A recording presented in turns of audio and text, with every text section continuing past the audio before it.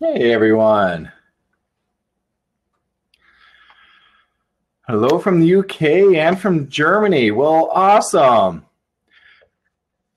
And Canada. All right. So for everybody else in all those really strange time zones, we're going to start doing, we're just playing with times. So the next webinar that we do will actually be uh, 10 o'clock in the morning here in Denver time, Mountain Standard Time. So hopefully we can create some time and space where everybody can attend who wants to in the live. So I guess it is time to start. Well, welcome everybody. Today we will be working with the golden fire and light rods, the dowsing rods. A lot of what we do with the dowsing rods is the energetics. And so for a lot of the energetic work that we do with the dowsing rods, I would sure suggest checking out the webinar on the golden fire and light wands. That was that first webinar that we did, and you can find on that product page at Twistedsage.com, the golden fire and light wands, because that will walk you through the processes that we do with the dowsing rods, because they're basically one and the same energetics. But the dowsing rods, we'll go through everything today with that and take some questions with those, and would also love to hear some experiences that people have with them. So I guess I could start with the creation story of these dowsing rods. Our good friend Shell Darling at Golden Light Dowsing asked me about creating a set of dowsing rods for her. And for me, through dowsing, I'd always seen using dowsing rods, because I used to teach dowsing, and as a self-taught dowser myself, of using the dowsing rods to find your yes or no answers, to then be able to use them to find everything from energy fields, for a person, for a tree, for a bottle of water, to also using the dowsing rods to find energy lines. And that's really why I started working with the dowsing rods, is because I was just drawn to the energetic grid lines of the earth and to learn more about those. So when through all the work that we've done working with the different grid lines and the geomagnetics and portal vortexes, which are just a part of an intersection of geomagnetic lines that create vortexes where you find portals. And so working with all these different earth geomagnetics, when Shell Darling asked us to create this set of dowsing rods, I wanted something more than just dowsing rods. I wanted something that was obviously energetic in creation first, that we could utilize, that anybody could utilize to do the work that we were doing through consciousness, which is moving geomagnetic lines, clearing portal vortexes, crossing over wayward's ghosts, creating sacred space, all that stuff we wanted to be able to create to put into these dowsing rods. So when my sister Brenda and I looked into creating the etheric template for these dowsing rods, when we were looking at it, Brenda first saw this golden fiery light wand, and that was the golden fire and light rod. And so that is what we originally anchored into. When we first brought that in, before we made the wands, we anchored that into these dowsing rods. And we did that through the standard Teotihuacan unit. That sacred measure there, it works as a straight line frequency as well as a tensor ring qubit. And so when we anchored that into that specific qubit measure, really interesting, because usually we create all of our etheric tools, Brenda and I, but this one we're seeing that it is older than the galaxy, probably older than the universe. It is something that is so powerful that the human, and from the human perspective, cannot actually wield this etheric energetic tool. We are simply the physical anchor, as are these tools. So we're the physical anchor for our soul.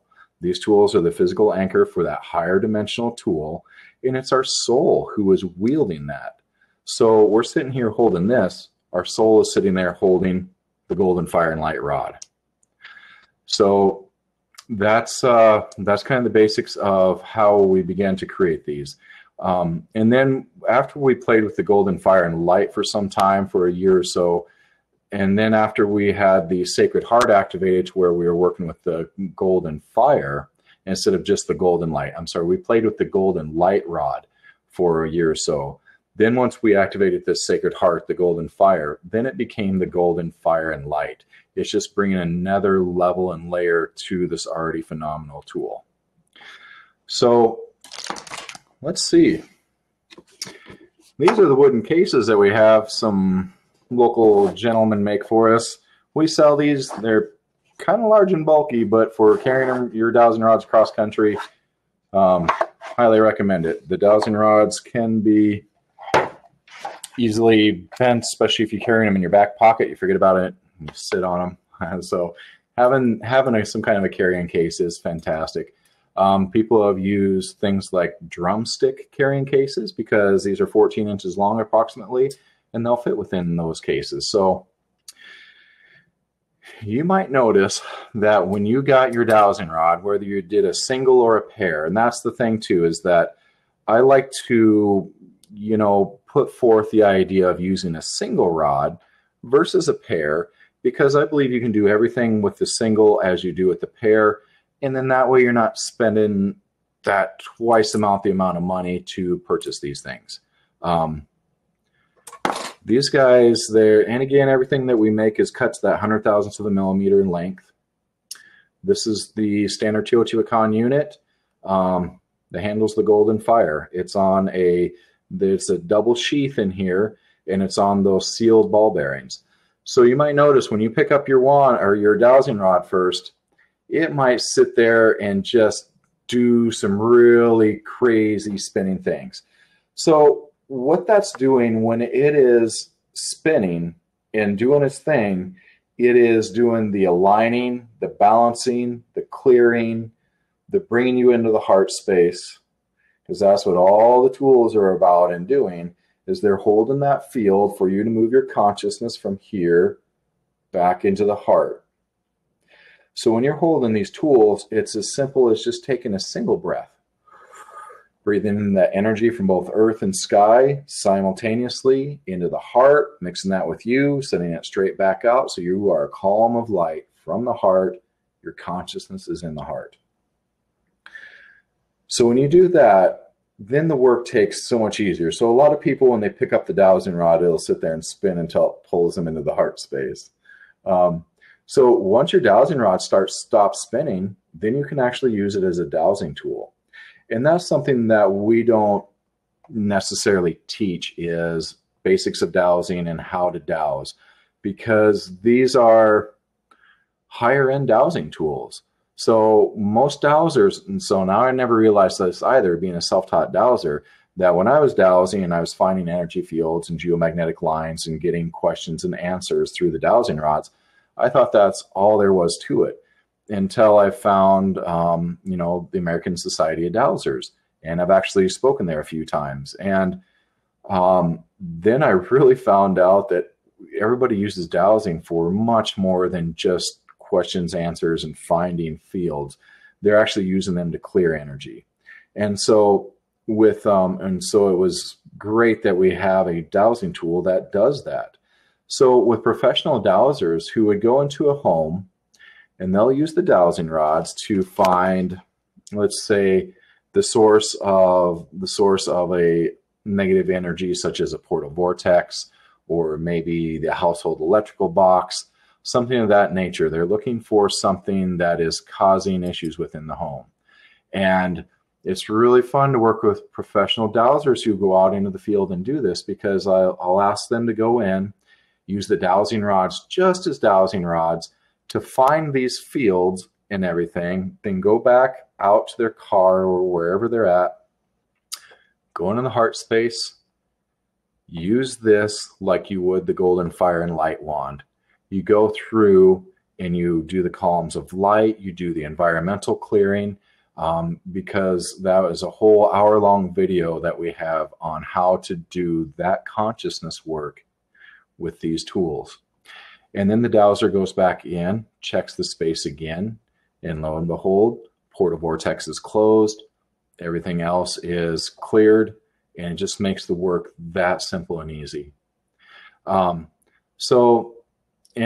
please do, anytime you guys can start asking questions too, but I'll walk you through really quick on some of the basics of the dowsing, even though it's something that we usually don't teach with these guys. I know that there's been a lot of people who have purchased these who are not necessarily, fluent in dowsing. So dowsing requires being in the sacred space of the heart, so you're not being influenced from up here. So again, you have the rod, you take the breath, you go into the heart, and then you can do things like, if you have a single rod, you can say, show me a yes. And for me, yeah, the yes is usually a straightforward. So it's off just a little bit to that angle to the right for me. Show me a no. Okay, so a no for me is off to that angle to the left. So now you can start asking the yes or no questions, which is a really fun thing to do to empower your own self, is to start asking simple, easy questions. Nothing like, does my boyfriend or girlfriend like me, or, things that are emotional stuff. You don't want to start asking emotional questions. You want the simple, easy stuff that you do not have a tie to what the answer is. So a fun one is to get a deck of cards and go red and black. Is the next card red? Is the next card black? And then just see what your answers are.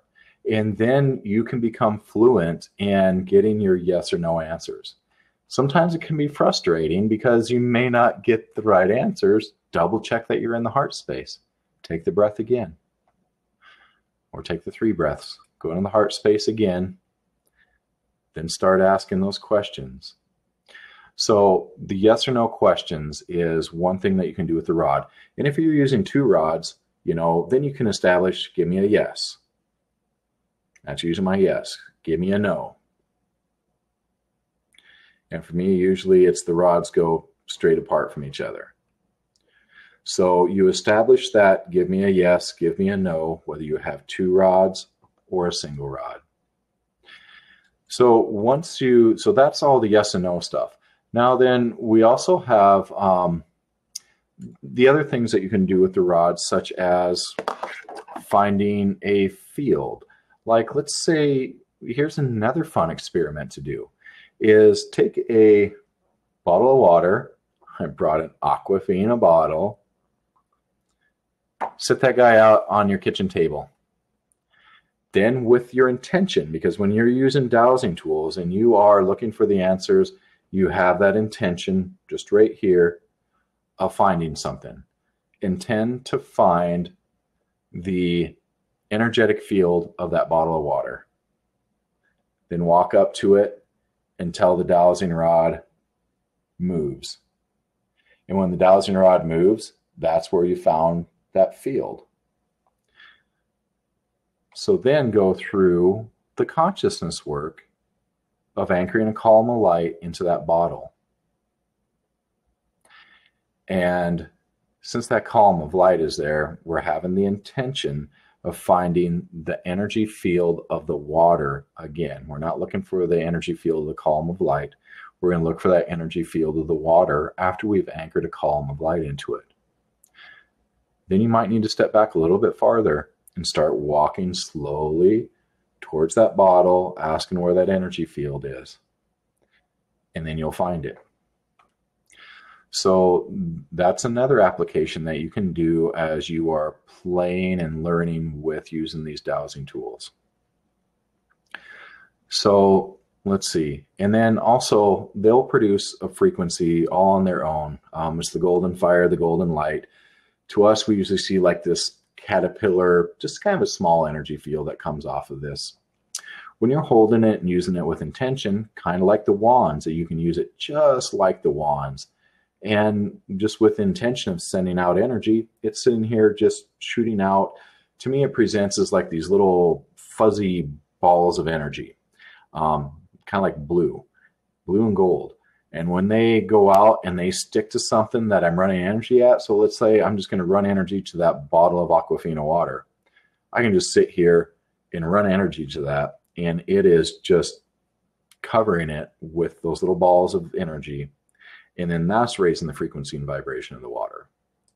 So just like the wands, which I highly recommend you checking out that wand webinar, that will give you a lot of the energetic uses that you would use this golden fire and light rod for. So the other things for dowsing, you know, the yes and no is a great process, especially when you begin to trust that yes or no. There's all kinds of uses. I mean, we have people that will go out to a park and they'll just ask for, you know, finding those different energy lines, or else it's kind of like a spiritual scavenger hunt too. You can be like, okay, where should I go today? You can do this in your car and just follow your dowsing rod. You get to an intersection out in the country, which way should I go? You know, so I mean, there's just so many things that you can do with dowsing, because we see dowsing as basically you are connecting to that higher mind, to source, to creation, to soul. And that was one of the things that we always asked was, where do we receive that from? And this is simply a tool of our own knowing, especially these tools where they're connecting us more to that higher self, connecting us into the heart space where we have a clean and clear connection and channel with our higher self. So that's where all this stuff comes from. And so this is a phenomenal training wheel, if you will, to get us started. So I don't even use the dowsing rods anymore. For me, it's more, you know, just comes in the form of a knowing. When you're asking your questions, you just have that feeling, because there's many other ways to douse too in body dowsing. So like if I'm looking for a certain product to ingest, I will hold it to my sternum, and then I'll either lean forward or back. And that helps me find how to, that's my dowsing. It's just a body dowsing. But anyway, I just want to check and see here. Questions. Nobody has any questions yet. So let's see. That is about all I really have on the dowsing rods. We also have another video. I believe it was either 1 or 2 years ago at the American Society of Dowsing. We did like it was like a 3 or 4 hour class. I think it was like 3 hours. And that one is actually on YouTube as well, on our Twistedsage.com YouTube channel. So, I mean, it's kind of a long, chatty class, but I mean, and this is very much the condensed, quick, easy version. But you can still find more information there on the Twistedsage.com website as well. So anyway, all right. Well, I think we're going to end this webinar then. What about hanging the shaman's wand on the end of the rod? So you can use any other tools with this, because this will synergize and harmonize with so much. There's actually people who will tie a crystal onto the end. We used to actually put these a long time ago when we first made them. We had little hooks kind of like what are on the regular wands, and a lot of people used to put little fun things on the bottom. We've since stopped making the hooks on them, but however you adorn the dowsing rods is absolutely perfect. Just making sure that they can still freely spin. So anyway, and of course, with all the tools that we create, they never need cleaned or cleared. As soon as you pick it up and it's your intention that this is that golden fire and light rod and it's doing its thing, it automatically cleans and clears. So, oh, wonderful. Somebody to share their experience with the rod. A friend of mine done some testing on me and found that I had a lot of electromagnetic stress on my body, as well as aquifers under the house. I worked with the rod around the house and have been wearing the pendant, and all the stress is gone from my body. Beautiful. So, all the pendants that we create will help with clearing that, just the electromagnetic stressors from the air. But as far as like the waterways, the geomagnetic lines, that's one of the things that the dowsing rods are doing with that intent. And the golden fire and light wands is that they are, they're not only just clearing the general vicinity of any non-beneficial geopathic, geomagnetic, geopathic would be in underground streams, cracks, fissures, even power lines, water lines, sewer lines, all of that can cause geopathic stressors. So when you are doing the work with clearing that space, and again, on that golden fire and light wand video, it'll walk you through creating this bubble of space around your space, and it's cleaning and clearing it. It is working with those geopathic and geomagnetic lines. It'll either move them around the space that's in the highest and best, or else it'll clear them back to their source. So like, let's say you are downstream of a geomagnetic line that goes through like a nuclear power plant, and it's carrying all that crap, or else maybe it's coming through a really funky part of a neighborhood, and it's carrying all that energy and information, thought forms, all the stuff with it that uses that as a carrier wave. When you create that bubble of light and you're using this wand, or even if you're just spinning the wand with the intention of clearing all geomagnetic lines that come through that space, it goes back upstream and clears it at its source. So for like the aquifers under the home, this technology and our consciousness can move those aquifers. We can create that bubble of space around to where they go around. And anything that we do from that space here, from working within the heart, working as a soul, that is the one who's actually wielding the power and potency of this tool, everything is done in the highest and best. So you don't have to worry that, oh, I'm moving this geomagnetic line around my place and it's affecting the neighbors, things like that. Everything is always done in the highest and best. And also with these geomagnetic lines is also where you find a lot of where ghosts, waywards will travel these lines, because they need, a ghost needs an energy from a place or a person to survive. And so that will move those around a home too, so you don't have those travelers that are always going through your home if that happens to be a situation. Would cotton be a good to stop? So if you're going to affix anything to the wand, it can be any kind of material. It can be metal, cotton, leather, glues, doesn't matter. Nothing will affect the energetics of these. So let's see. You can then clear something miles away just via the intent then.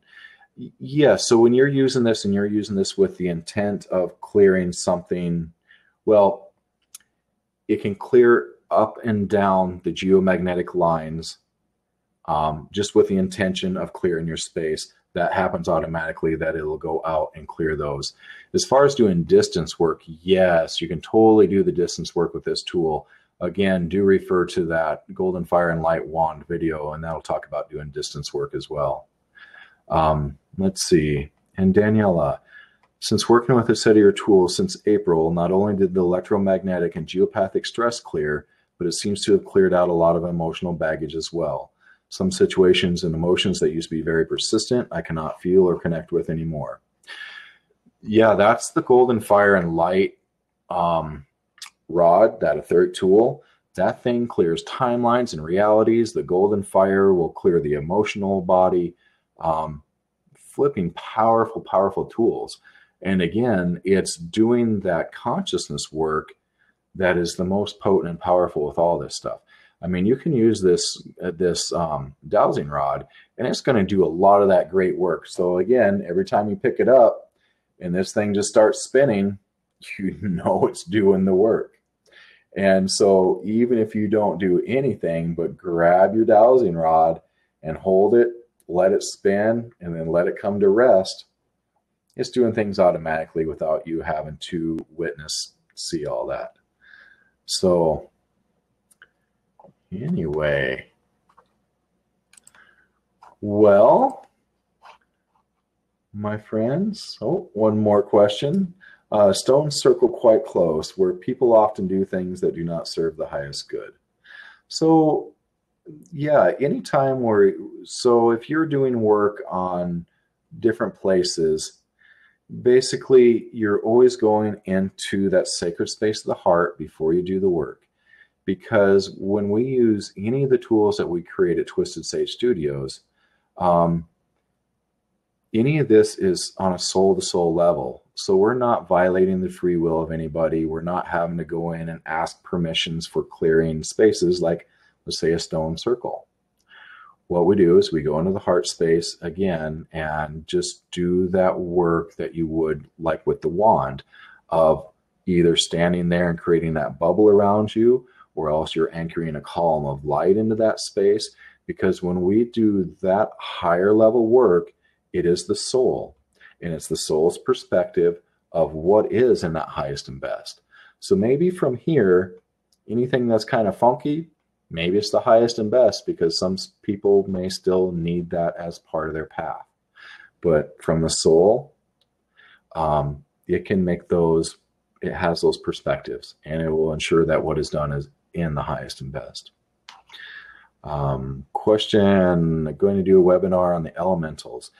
Yes, we're going to do webinars on the elementals at some point in time. We just scheduled the next webinar for the Dragon Wand.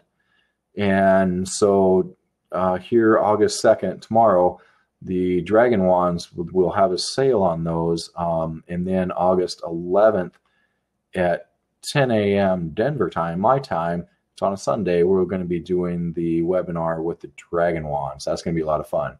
And then the webinar after that, we're scheduling in the water rings. So certainly at some point we'll hit the earth elementals. We'll probably try to get Brenda in here, since Brenda's the one that actually channeled in those earth elementals. So yeah, we plan on doing a webinar on each and every one of the tools. And you are welcome to send in your questions at any time too. If you're not able to make these webinars, if it's 3 o'clock in the morning your time and you don't want to make it here, just send your questions and I'll be sure that we address those on the webinar. And yeah, wonderful. So let's see, Daniela had a question on a webinar that we did. Yeah, and if we did any webinars that were related to any third-party stuff, totally get with the third parties. They're the ones who have any of those webinars on hand. And then Jim's got something here too. Ask him to install energy and to enhance something, spin it clockwise, and then you can do counterclockwise to remove. And, you know, and that really is a way that we used to do a lot of that work, is that we would use the vortexes and we would spin something clockwise to send the energy, counterclockwise to pull energy. With these tools, we are stepping beyond sending, pulling. We're doing it at the same time and transmuting. So we're creating, when we create those columns of light, they are counter-rotating vortexes. They're going left, right, in, out, everywhere. So you can still use these tools with intention to create those different spins. You can certainly do that. But really, we're trying to make things simple, simple, simple. The more we can stay out of our mind when we're using these tools, the bigger that magic and miracle field is that we can connect in with. Truly phenomenal stuff. All right, guys. I'll see you next time. Thank you for being here.